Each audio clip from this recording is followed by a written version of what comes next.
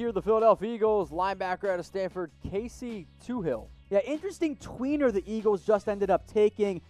Is he a linebacker? Is he an edge? I'm not quite sure which he is. 6'4", 250. Pretty good athlete. Eagles fans, this is great. I have a comp for you, and you know him. Connor Barwin. Is he a linebacker? Is he an edge? Athletically, that checks out pretty well. Maybe Kyle Wilbur, where he'll mostly help on special teams.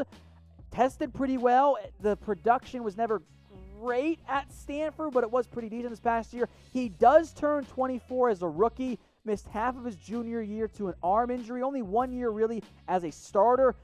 Look, he's no surprise. He went to Stanford, had offers from Ivy League schools.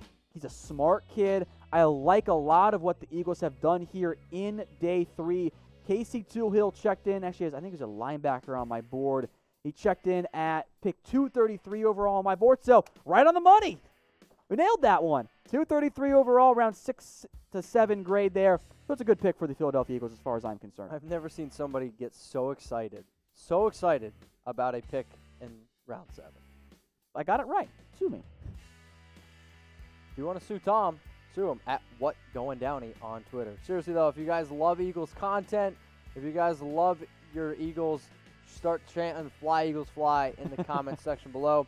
Also, check out our Eagles show. We do a lot of different shows here at Chat Sports. I'm sure we can get the link for y'all in the chat. We can get it below as well.